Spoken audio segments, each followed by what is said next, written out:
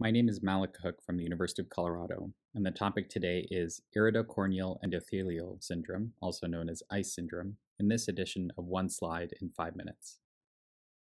ICE syndrome is a group of corneal diseases that have in common corneal endothelial pathology, iris atrophy, and in many cases, secondary angle closure glaucoma.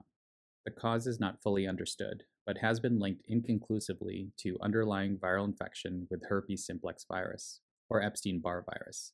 ICE syndrome is unilateral, which is a key distinguishing feature in the differential diagnosis, and sporadic with increased prevalence in women between the ages of 20 and 50.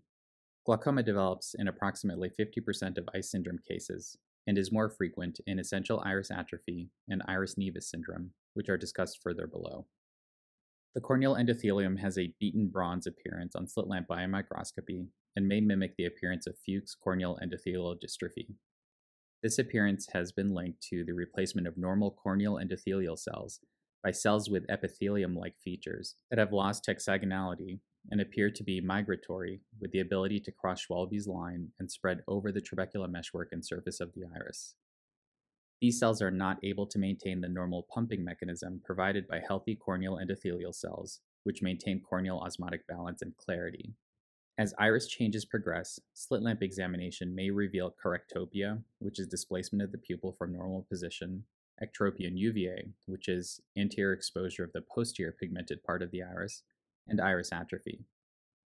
Gonioscopy may reveal peripheral anterior synechia, or PAS. The PAS described as high and with connections going anterior to Schwalbe's line, and iris surface changes are linked to contraction of the sheets of migrating cells. You can see here in this photo several features of ICE syndrome, including correctopia. You can see here on the gonioscopic view a little bit better the ectropia and uvea with the anterior movement of the posterior iris so that you can see the posterior pigmented part of the iris. And over the iris, you see contracting sheets with islands of normal iris pinched off.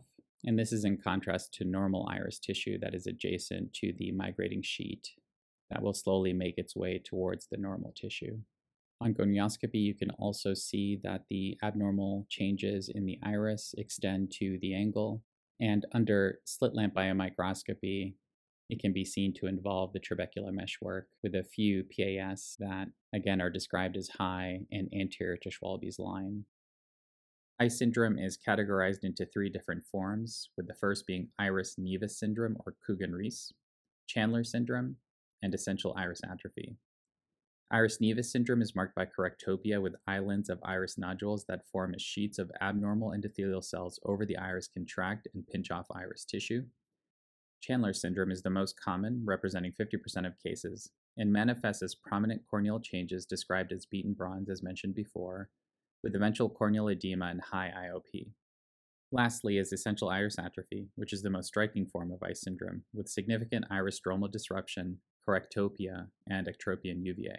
The differential diagnosis is composed of angle closure glaucoma, uveitic glaucoma, traumatic glaucoma, neovascular glaucoma, and epithelial downgrowth. Other disease processes often included in the differential include posterior polymorphous corneal dystrophy, Axenfeld-Rieger syndrome, and aniridia, all of which are distinguishable from ICE with careful clinical examination. A helpful distinction is the unilateral nature of ICE. IOP is treated with common topical pressure-lowering therapeutics similar to other forms of glaucoma.